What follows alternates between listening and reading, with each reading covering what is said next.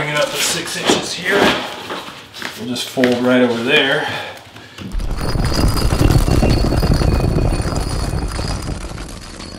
You know, this is basically what we have. We got a OSB subfloor, 2x4 curb, and the contractor left the dent shield up a good, let me just measure this, 7 inches up off of the subfloor. So we're going to wrap up our pan liner. And again, we got dent shield on the walls. We're going to end up floating this, so stay tuned. There'll be other videos showing how we prep the rest of this stuff. But for the pan liner, we're going to get ready to go. We're going to get our pre-slope in. What we're using for our pre-slope is this fast set mortar mix. With this rapid set mortar mix, it's really good because you can work on it almost right away. 15 minutes, I'll be able to knock on this stuff. Here's the tar paper. I probably don't need to put this tar paper down. It's not waterproofing or anything. It's just going to keep the moisture from sucking into the plywood. And also, when they tear this thing out in 100 years, it'll be easier. So the purpose of the pre-slope is just so that the pan liner has slope on it. It doesn't really need to be like perfect, but I get it pretty close. And I also don't reinforce it. I don't put wire or lap into the pre-slope. I just don't want anything to compress or move. I don't really need it. Even if it did happen to crack, it's not a big deal. It's going to be under that pan liner.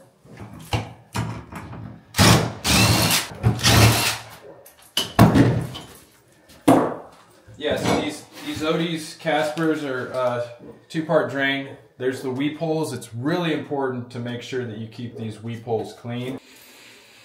So there's the weep holes right there. We'll take really special precaution to keep these clean once we do the float. Put these nails in here just to kind of keep it in place.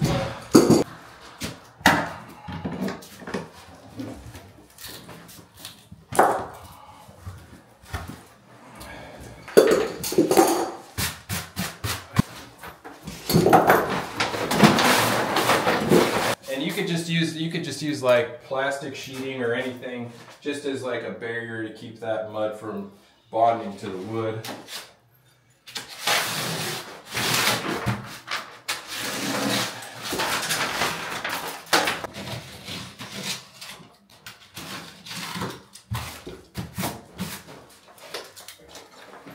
And this mud is a trip. It's gonna set up really fast. So it's ready. This is ready to dump out. Go ahead and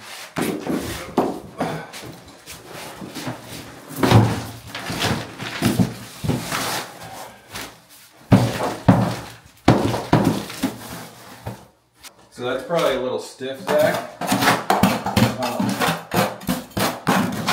Again, you're going to trip out how fast this mud sets up. There you go, Zach. You can go ahead and get the other one going.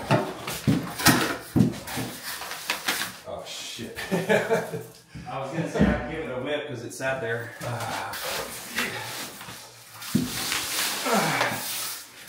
Yeah, the next one much looser, Zach, please.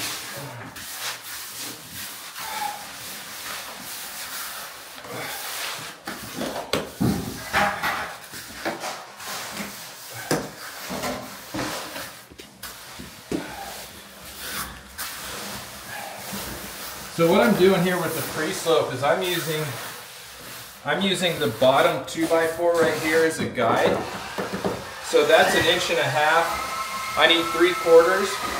So I'm going to make sure that I'm at least halfway up this 2x4 on the perimeter.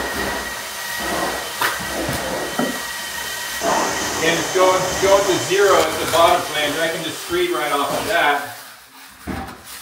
And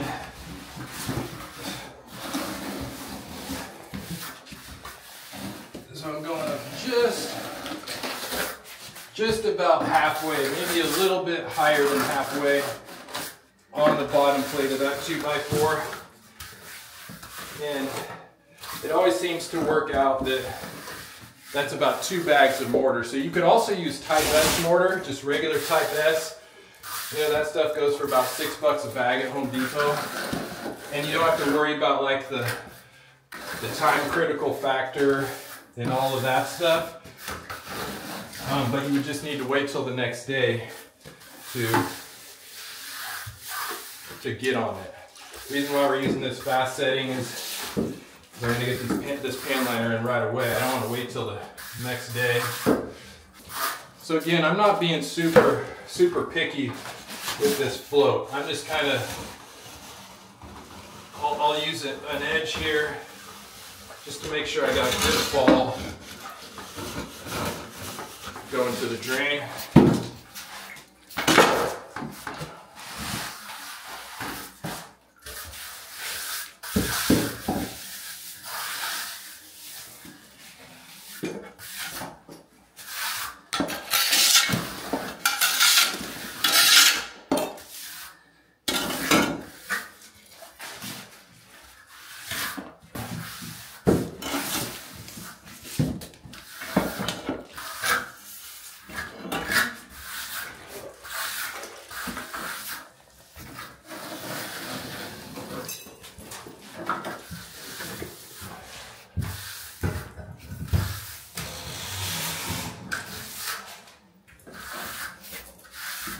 Okay, so I got half of it done.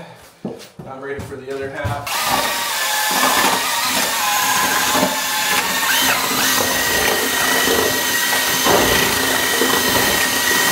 It was running when I brought it in here.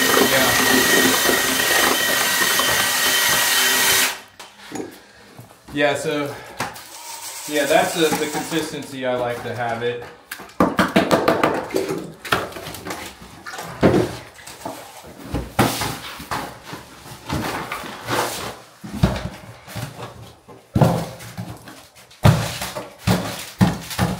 Alright, so yeah, I got this half done. Now I just do the same thing on this half. And yeah, that's the consistency I like. Much easier to spread around.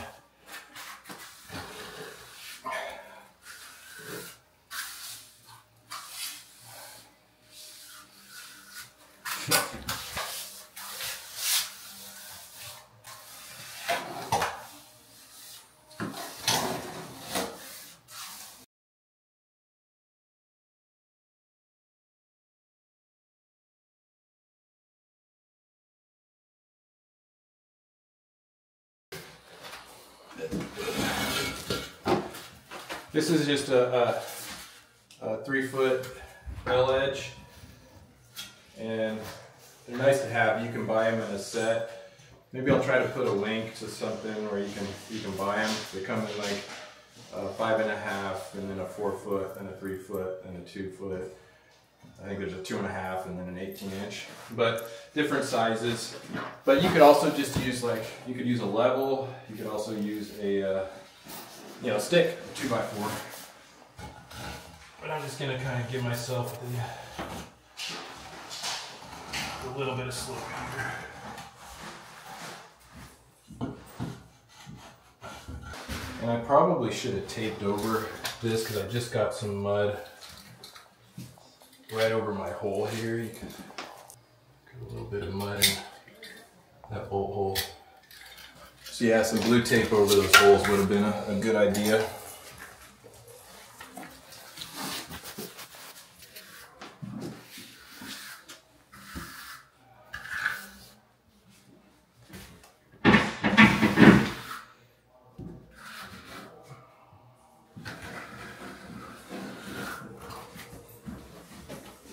That looks pretty good for the initial trowel. I'm just going to let it set up a little bit more. Again, this side is pretty much set up. This side is a little goopy still. Yeah, so this part's really important. When you bring your pre-slope up to the bottom flange, you want to make sure that everything is going in a slope towards. One of the biggest mistakes when people don't do a pre-slope is that the bottom flange is sitting up, even like an 1/8 or 1/4 inch above the subfloor, and then that pan liner comes and then it goes uphill. So all of that is just going to sit in water, get mold, get nasty. These systems are designed for the water to hit that pan liner and be able to shed down through the weep holes. So that took about 15 minutes to get this pre-slope down. I'm gonna let it set up here for about 5 minutes. We'll get the pan liner cut and get this pan liner ready to go in. While I'm letting this pre-slope set up, I'm gonna get my measurement for the pan liner. So the pan liners usually come in 4, 5, and 6 foot rolls. I might have been able to get away with the 4, we'll see, but I use the 5 foot roll. I think it goes for about like $8 a lineal foot at Home Depot. So anyways, the 4 foot's obviously going to be cheaper than the 5 and the 6 foot. Home Depot, they only have 4 foot and 5 foot width rolls. So I always get the 5 and figure the lineal footage going this way. So I'm going to take my measurements. I'm going to call that 5.5 inches. Here I got 32, so that's 37.5, 41, 3.5, 44.5, plus 4 is 48.5. So actually a 4 foot pan liner would have been just about perfect. It would have been a little short. Yeah, so 48 is that way. And then lengthwise, we're gonna be 60 inches plus, should be 5.5 and 5.5. Yeah, so 11.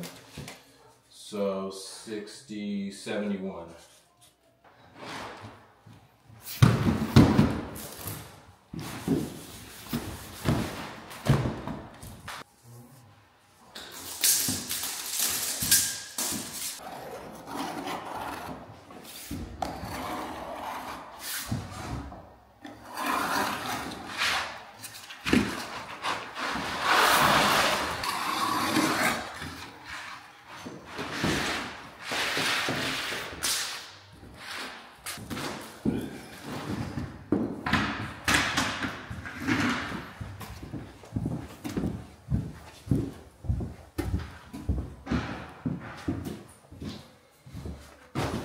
We gave this some time to set up. I can walk on this already. This is a nice solid pre-slope. The first thing we want to do, and this is another important step that some people forego, is we got to get caulking in on the bottom flange here. So first thing I'm going to do is I'm going to put these bolts, I'm going to thread these bolts back in, and you'll see in a second why I am doing this. So thread your bolts back in, and again, this can be a PVC drain. The PVC ones or ABS ones usually have 4 holes in them. The cast irons just have the 3 bolts. So I'm just getting the bolts threaded in there. This MS polymer sealant, this is a Rapid Set brand. It's cheap. Get it at Home Depot, $9. So I'm gonna put a good bead here.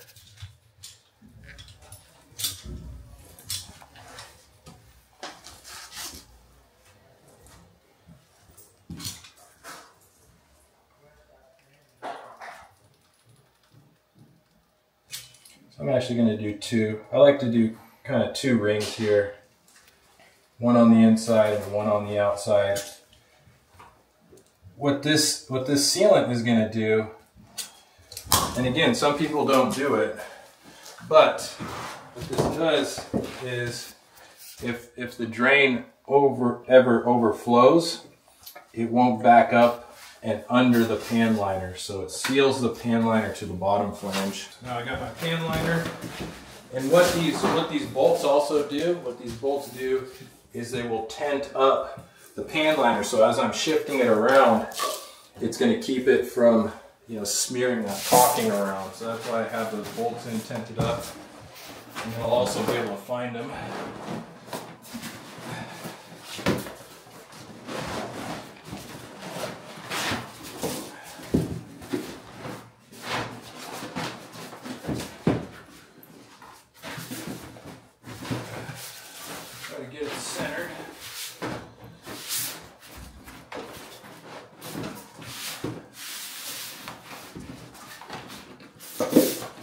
Pretty close, and then bring it up to 6 inches here.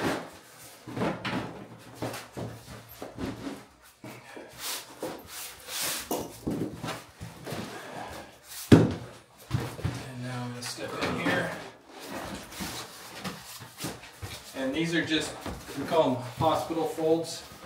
So the pan liner just tucks in on itself to form a nice 90-degree fold. You do not want to cut anything right here.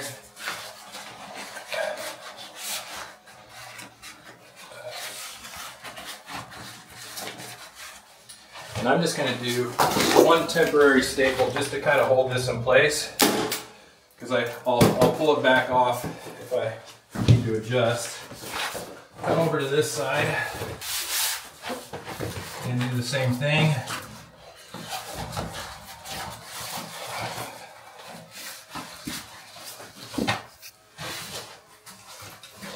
We're looking pretty good, so I'm going to add a couple more staples just at the very top. Yeah, so you can see here I have it folded up the wall, and I'm just going to tuck it back in behind and crease it so that I have a nice 90-degree fold just like that. So that's the fold. Just folds back on itself. And so put a staple right in here. Fold it up.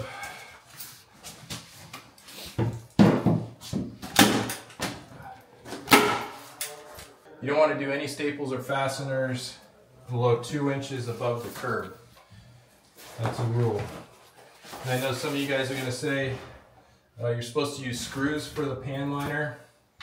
I mean, these are galvanized. These are galvanized 3-inch staples. They sink really deep. I mean, if I were to try to pull this pan liner off, it's actually pretty hard. So I feel really confident with the staples, I just do. And once the wallboard goes on, this is all pinned in. It's not like it's going to come out. But if you wanted to do screws or roofing nails or whatever, that's fine. And yes, it really is. So before I get too far, I'm going to check this side, get this side stapled in.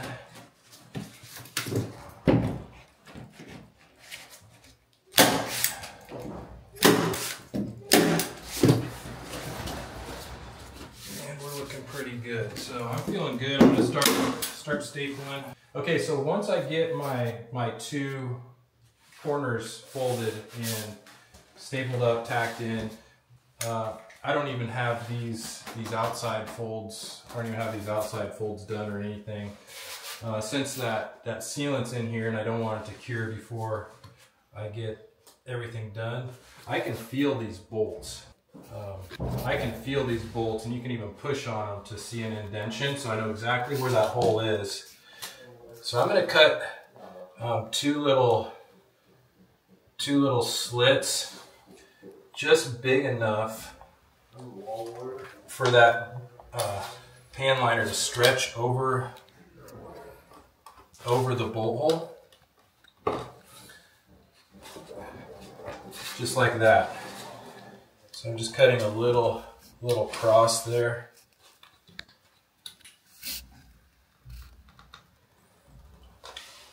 So I just cut that cross and the liner will pop right over the bolts.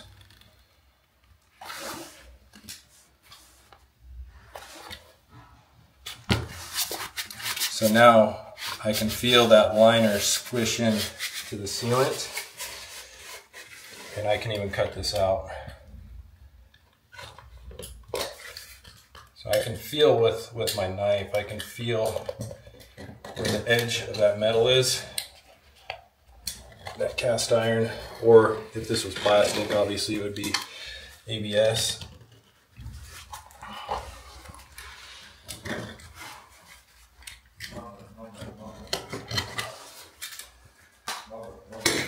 And so you'll see, I like to make sure, I like to cut it so that I can see the sealant actually squish down. And now I know I got a really good seal between that bottom flange and the pan liner. Now I can take my screws out.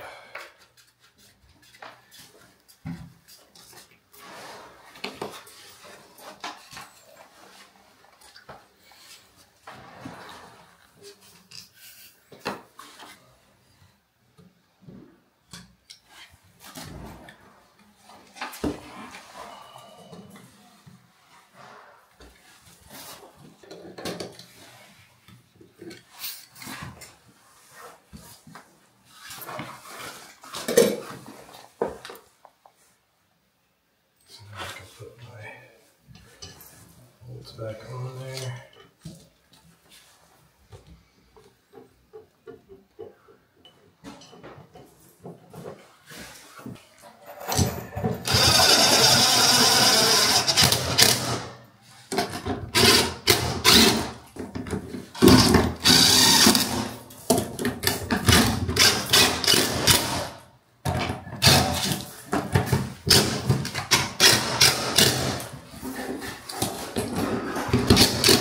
So the bolts go back on, and now the drain is fixed.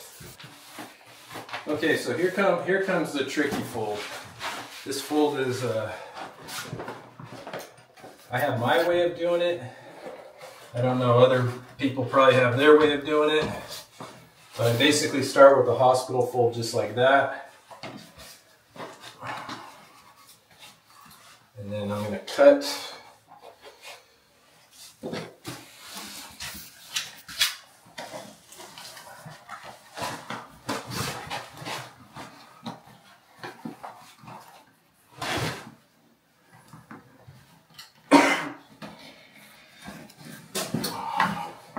So that I can fold over like that. So you see now I have a fold. I'll have to cut a little bit off of this.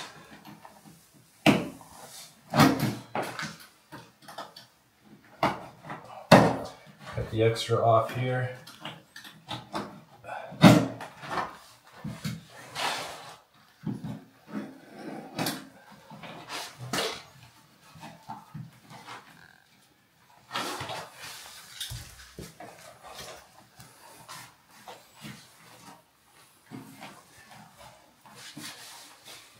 And we have these preformed corners.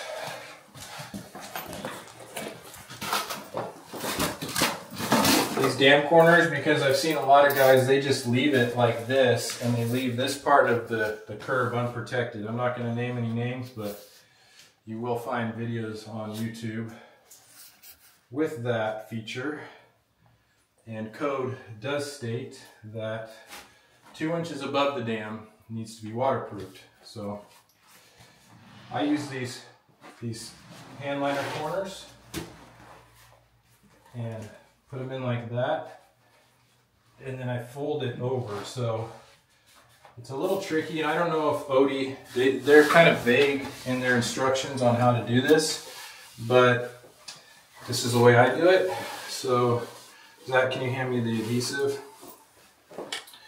This is X15 hand liner adhesive, and this is what makes, you know, if you had to seam together, you could seam together one of these liners, but it makes the dam corners stick to the pan liner material, the PVC.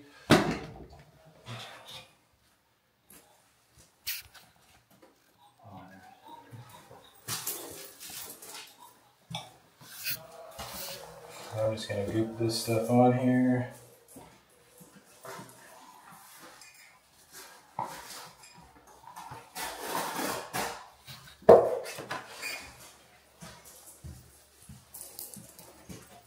Put it on here as well.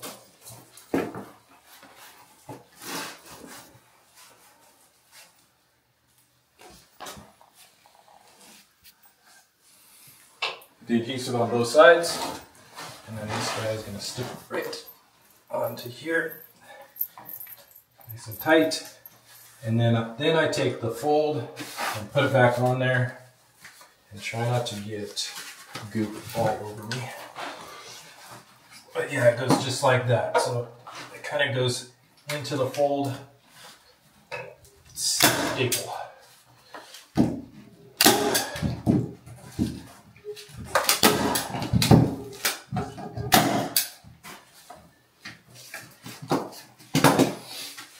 Now I'm going to do the other side here, and you can kind of adjust these.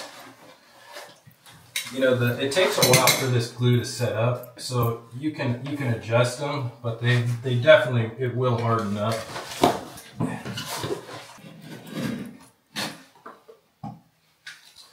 Just cut the extra off of there.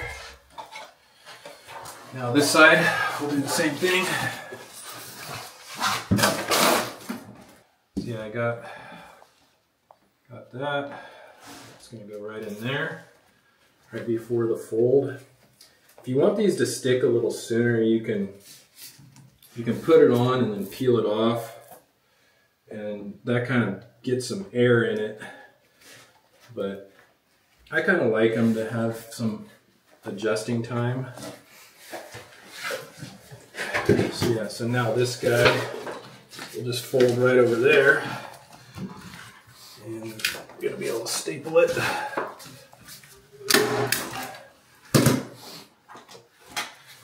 Now I can cut this.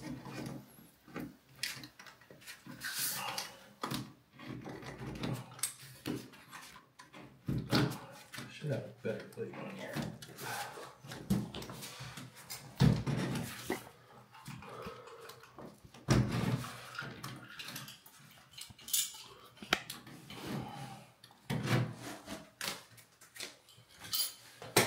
Change out my blade. Tuck this all under here, nice and tight.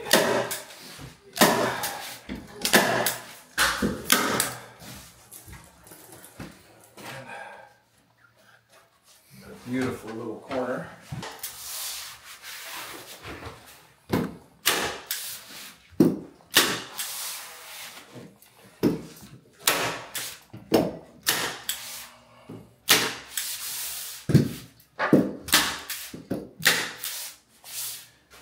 No staples or penetrations. Do not, now that this is done, do not screw anything into the curb. I'm going to show you how we float these without putting any penetrations in there. But you notice I still have this little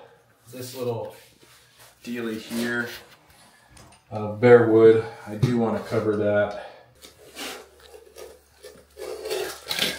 Cut my dam corner like that and just put another one here.